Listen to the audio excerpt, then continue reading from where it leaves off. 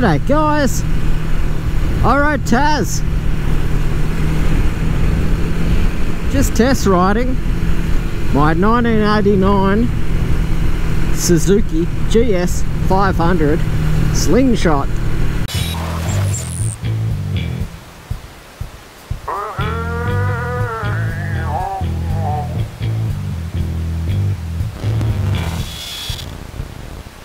It's been a couple of weeks getting it up to scratch, making sure that everything was tight, clean, and the bike was rideable. And so today I thought I'd take it on our first test ride.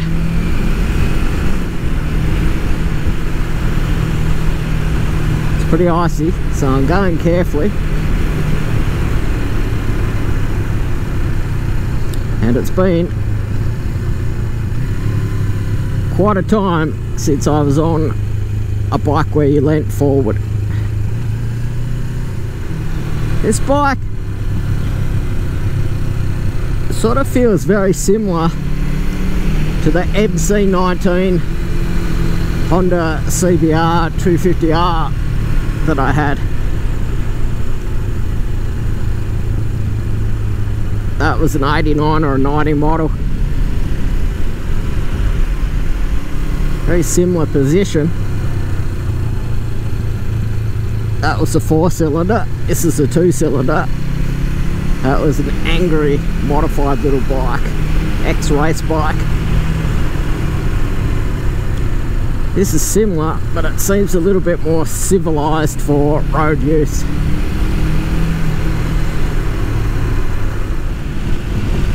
Not the fastest bike on the planet, but it's quite pleasant. It's quite fun. It's really light. Feels pretty chuckable.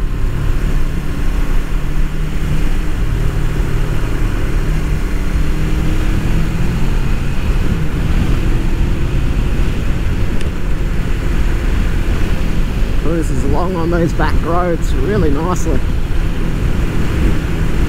Front brake is not astounding. It definitely works. It's adequate for the size of the bike and the performance of the motorcycle. But the back brake is surprisingly good. Doesn't want to nosedive that heavily when you put the front brake on. Wallows a little bit at times.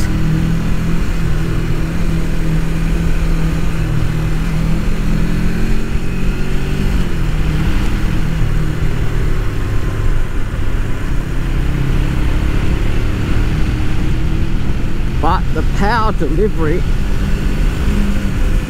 is really linear, and it seems to give power right through to its 10,000 rev limit.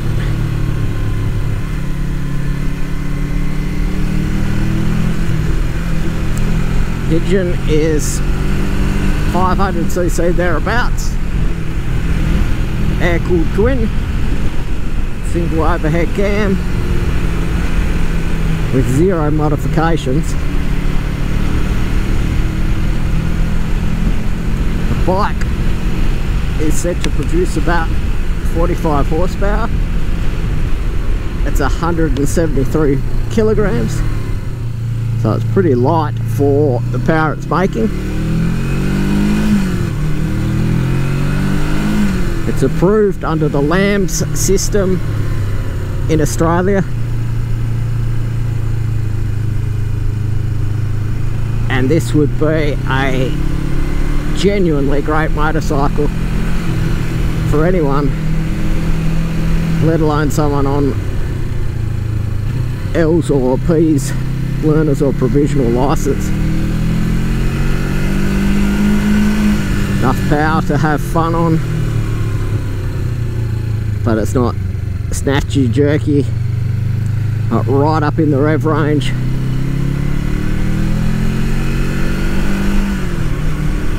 This is a bike that you could have throughout your learning period and on.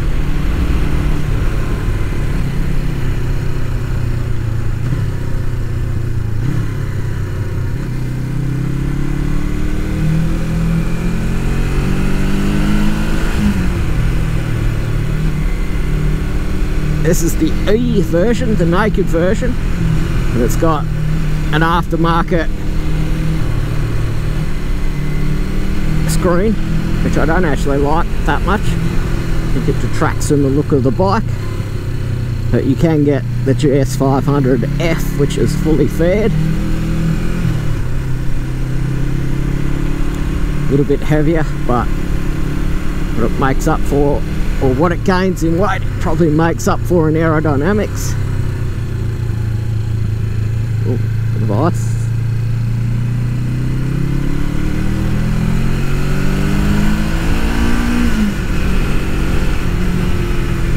'17s front and rear, the 130 on the back. The fact that it's 17s gives you a pretty decent tyre choice. This has just got Dunlop Battle Max on them, which is just a good all-round tyre for a lightweight motorcycle. But you can get some pretty decent Z-rated tyres for it.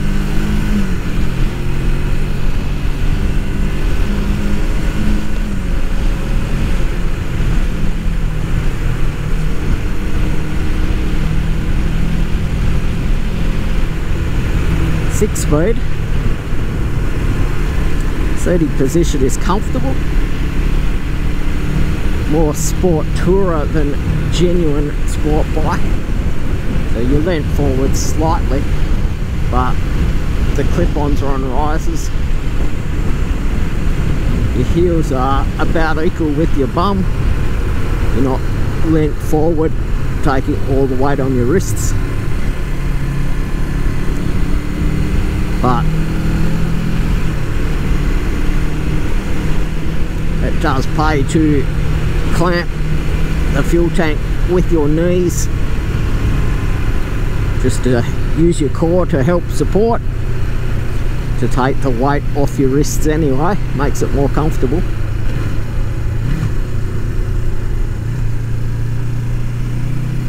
Bike is exceptionally narrow.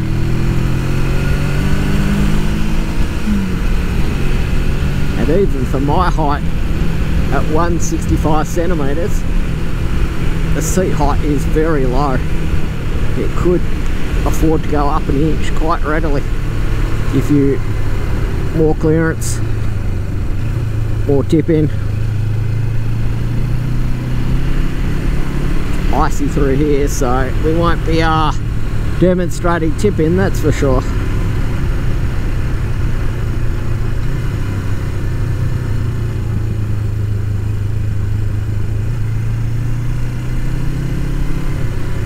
Bike is sure-footed. This is not an ideal day for riding at all. It's snowing further up. There's been some frost down here at lower altitudes. Certainly not a perfect day.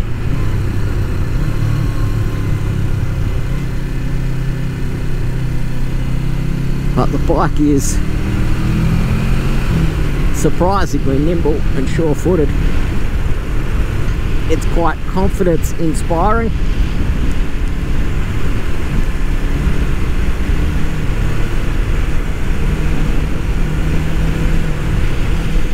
Actually, with the suspension, it's not bad. Now getting used to it. It's still quite soft in the back, but not terrible. It's absorbing these potholes and undulations in the road quite nicely. There's no chattering or wobble in the front. And this bike, front tyre is probably at about 85%. The back tyre is brand new, so it's certainly got adequate rubber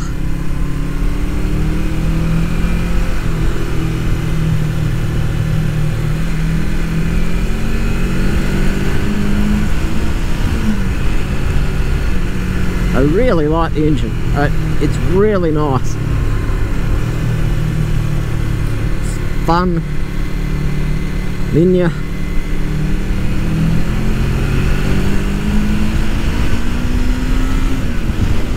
Surprisingly spirited.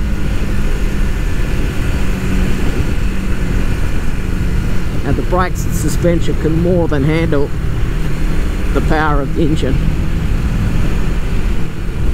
Stylistically, it is very much a 90s twin. Very simple. From a modification standpoint, the fact that it's got a horseshoe cradle frame that sort of wraps around the engine makes it difficult. But it is steel, so it is weldable. And these bikes are very popular Lambs bikes. Nice.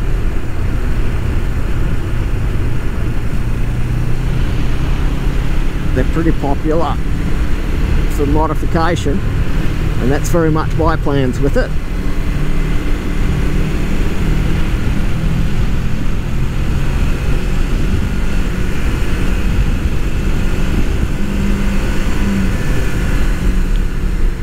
You can certainly feel the engine. It's air cooled.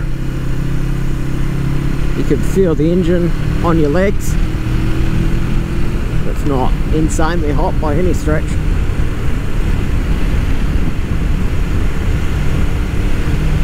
Has a factory oil cooler to help manage the temperatures.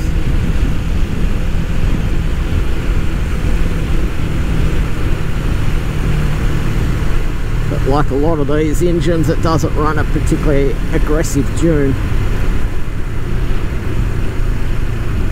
So I doubt, unless you're in heavy traffic on a hot day, you'd stand any chance of overheating it.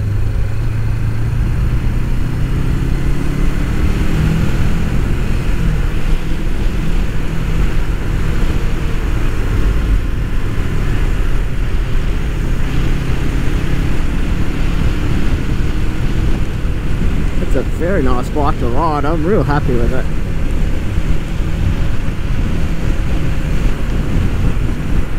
Perfect for smaller riders, newer riders.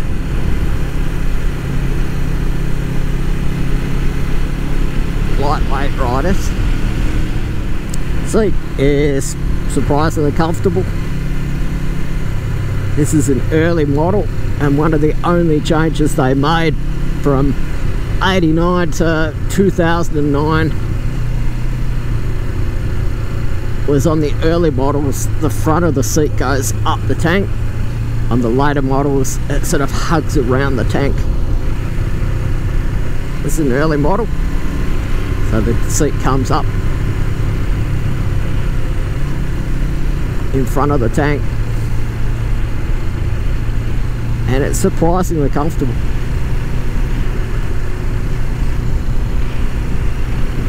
This bike, despite being 1989, has got only 24,000 kilometers on it. It probably hasn't been loved, but it hasn't been abused either.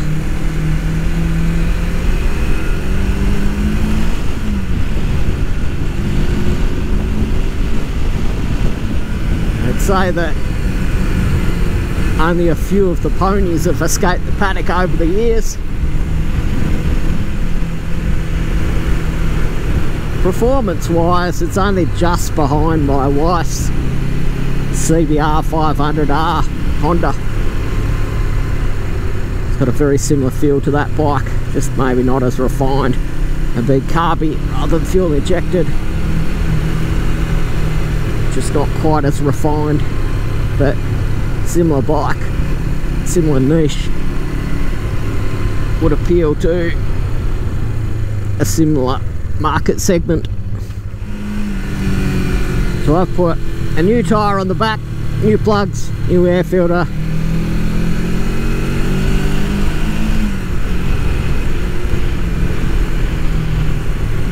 new fuel, run the carby cleaner through the carb and through the fuel.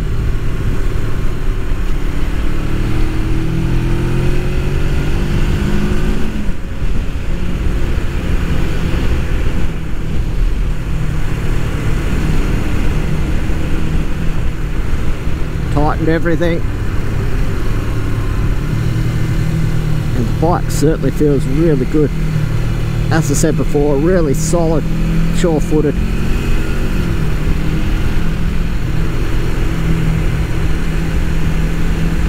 So I plan on stripping it back,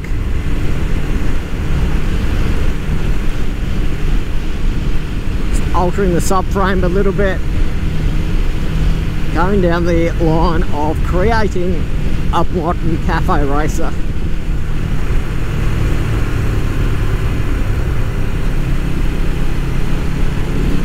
Gonna go a black theme. So rest assured guys, there won't be any patina in sight on this bike.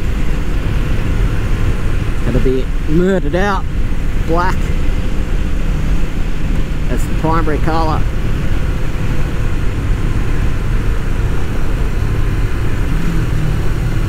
Try and strip it down, lighten it, and change the gear ratio to give it a little bit more acceleration. The top speed supposedly 186, and to be honest, I don't really feel the need to be doing 186 on a 1989 500cc that I don't know the history of. So I'm going to gear it down a little bit, give it better acceleration.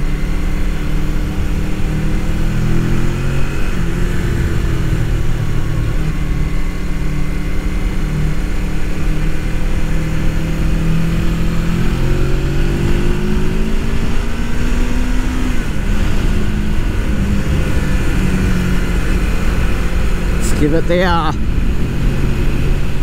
perception of having more horsepower by gearing it down, give it more acceleration, make it a little bit livelier. Gonna change the exhaust, potentially change the intake, therefore the jetting.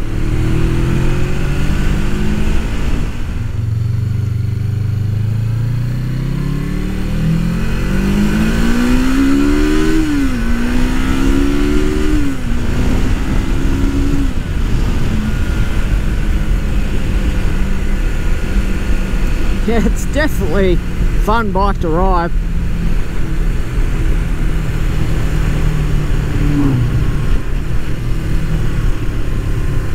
More than enough power to have some fun on. You definitely could long distance ride on it.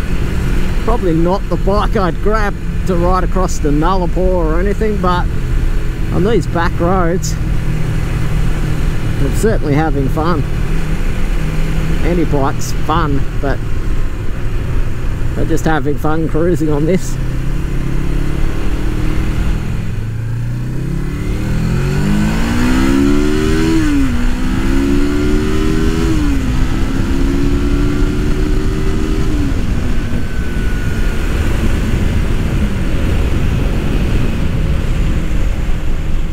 It's a cool bike, I'm really impressed with it. I've wanted to ride one for ages.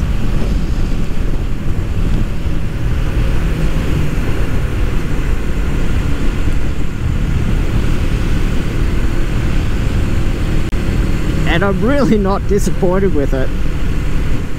Got it for an absolute steal.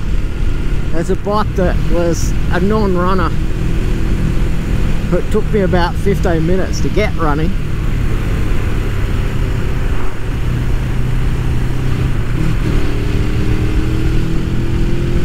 Quite as torquey as what I'm used to. But drop a gear, disappear. Yeah, got it for an absolute steal.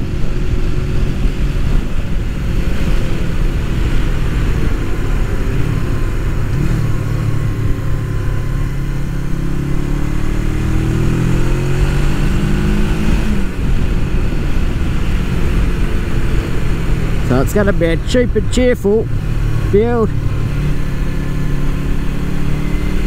Probably end up being the cheapest build I've done.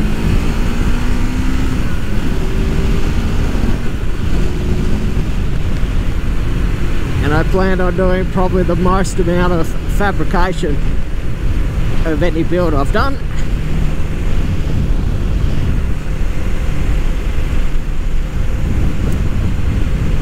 But yeah, who's this bike for? Learners, new riders, riders coming back to riding, shorter riders, lighter riders, be that women or men, kids. Just a good all-round bike. Built them from 89 to 09, so there's a squillion parts out there. The bikes are cheap. You can pick yourself up an absolute bargain. Parts are cheap.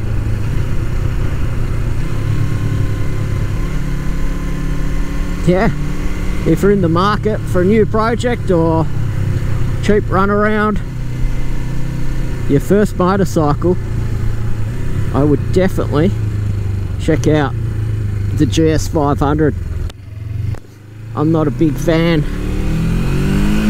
of the faired version, but the naked version looks pretty bloody good. Goes really nicely. Do yourself a favour, guys, check it out.